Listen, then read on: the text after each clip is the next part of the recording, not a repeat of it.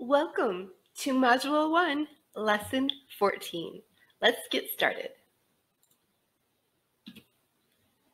Today, we will be learning how to use models to represent skip counting.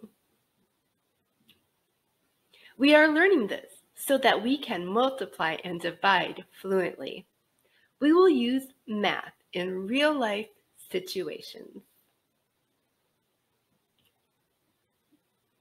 We will know that we are successful when we can draw and label a tape diagram to represent a multiplication problem. Draw a tape diagram to solve the multiplication equation. Remember, a tape diagram is the same as a bar diagram.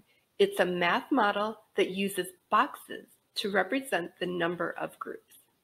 Okay, so the multiplication is 10 times 4. That's the expression. We don't know the product. We do know how many groups. That's the first number, right? 10 groups of 4. We know how many are in each group. 4. So we can draw 10 rows of 4. We can count by 4s times 10 to find how many in all. 4, 8, 12, 16, 20, 24, 28, 32, 36, 40.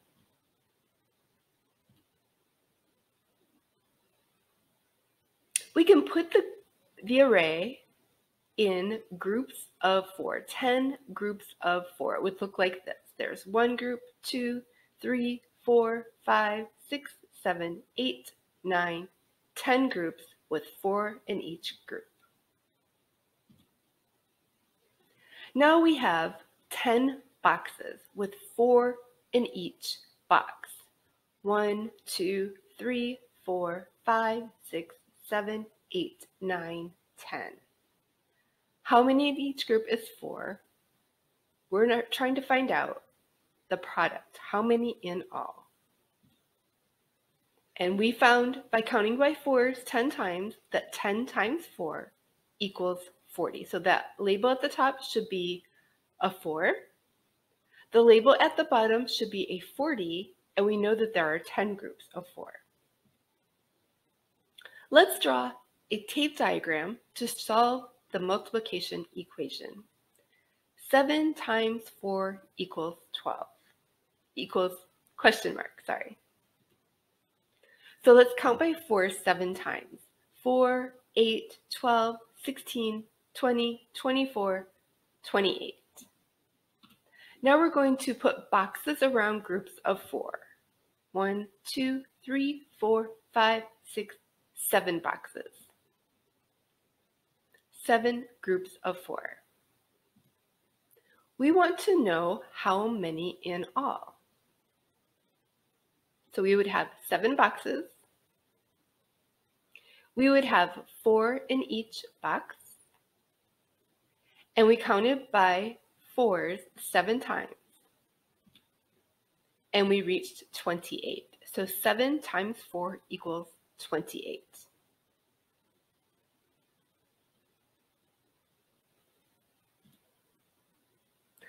Let's use that skill in a read, draw, write question. We're going to read the question first, then we're going to draw it out and use a math model to solve, and finally we're going to write a nice juicy answer using words to explain what our answer is and how we arrived at that answer. So while I read this one aloud to you, you can get a pencil and paper, or you can pause the video if you need time. That's fine too. You could get a dry erase board, or I'm going to show you how to use a Google Jamboard, which is a virtual tool that you can use online if you have access to Google.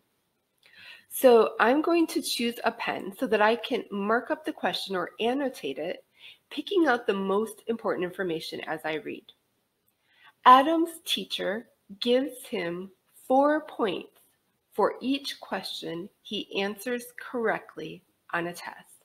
Well, in math, the numbers are always very important. 4 points for each question he answers correctly. He answers 9 questions correctly. Okay, 9 correct. He gets 4 points for each question that's answered correctly, and he answered 9. Okay. How many points does Adam earn? So I want to know how many in all. Draw and label a tape diagram to solve. Okay, so I'm going to go to my Google Jamboard, and if you want to do this too, you can go to your browser and type in jamboard.google.com. If you need the link, it's in the description box below. I'm clicking on the plus sign to open a new clean Jamboard. I'm selecting my pen tool, and I can choose whichever color I like. I'm going to use green today. And I want to look back at my question so that I can make sure that I use the precise information. Adam's teacher gives him 4 points for each question. He answers 9 correctly. How many points does he earn in all? So that's my unknown. The unknown is how many in all. I know there are 9 questions, so that's 9 groups, and he gets 4 points for each question. So that's 4 in each box. I'm drawing and labeling a tape diagram to solve. Okay, so I'm going to say how many in all is the big question mark, right? How many in all? So I have a tape diagram, and I have 9 questions with 4 points for each question. So I'm going to make 9 boxes, and they don't have to look equal. We just need to know that they are equal. 1, 2, 3, 4, 5, 6, 7, 8. I'm just going to draw another box over here. 9. All right. So that means I have to erase my bracket and make sure that it goes all the way to the end. Okay, so 9 questions. Each question is worth 4 points.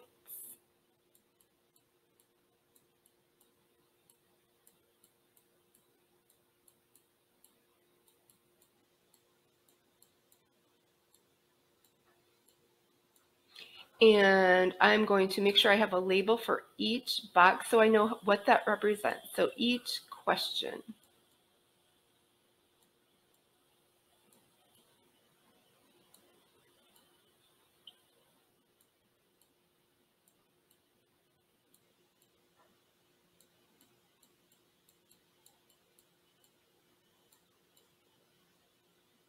All right, I'm going to go back to the question and make sure I've got the correct information. 4 points for each question, 9 questions, and I'm supposed to draw and label a tape diagram, which I've done. So now I'm ready to answer the question, how many points does Adam earn? Okay, so I have 4 for each one, and I have 9 groups. So I can make this a multiplication equation. 9 groups of 4 equals question mark. So if I know my 9s or my 4s, I can find the answer to that very quickly. But what if I don't know my 9s or 4s? We learned another strategy to help us because I know my 10s, right? 10 times 4 equals 40 because we always say 4 times 1 is 4, and then we just add the 0. That's the rule of multiplying by 10. You just put the number that you're multiplying it by and add a 0 at the end. So 10 times 4 is 40.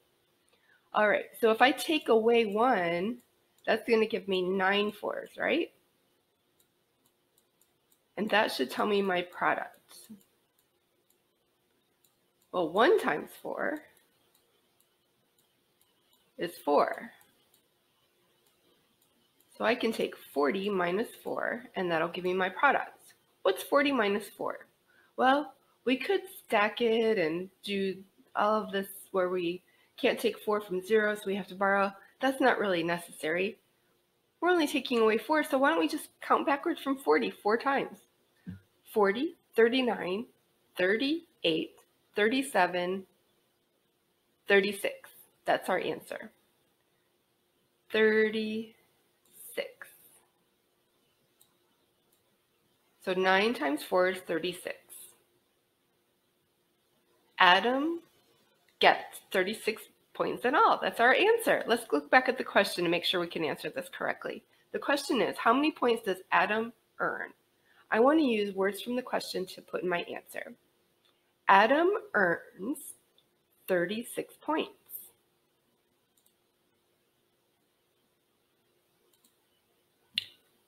Adam earns 36 points. I know this because 9 times 4 equals 36. Or I could also say, I multiplied 10 times 4, subtracted 1 times 4, and got 9 times 4. 40 minus 4 equals 36. So that's a nice, juicy answer to the question. I explained what the answer was, how I know, and how I arrived at that solution. So now I've written my answer. I've checked the question to make sure that I have what I need. It said I need a tape diagram. I have that. So I think I'm set. I can go ahead and check my answer now. Let's see. Answer. Adam earns 36 points because 4 times 9 equals 36. Okay, so I got the correct answer. Did I word it exactly how the answer is in the answer key? No, that doesn't matter. All I'm asking you to do is your very best. Answer the question to your very best ability. Okay, so now it's your turn to try it on your own. After I'm done speaking, you're going to pause the video on this frame. You're going to reread the question, annotate it. That means write down any most important information that you see, or if you want to do it online, you can do that. You're going to read the question, answer it using your best sentences. Make sure that you include any specific math models that the question is asking for. You're going to use the read, draw, write process. Okay, Mrs. Tyson has 4 boxes of markers. Each box has 8 markers inside. How many markers does Mrs. Tyson have altogether? Draw and label a tape diagram to solve. Now it's your turn. Go do your very best, and I will see you in the next video.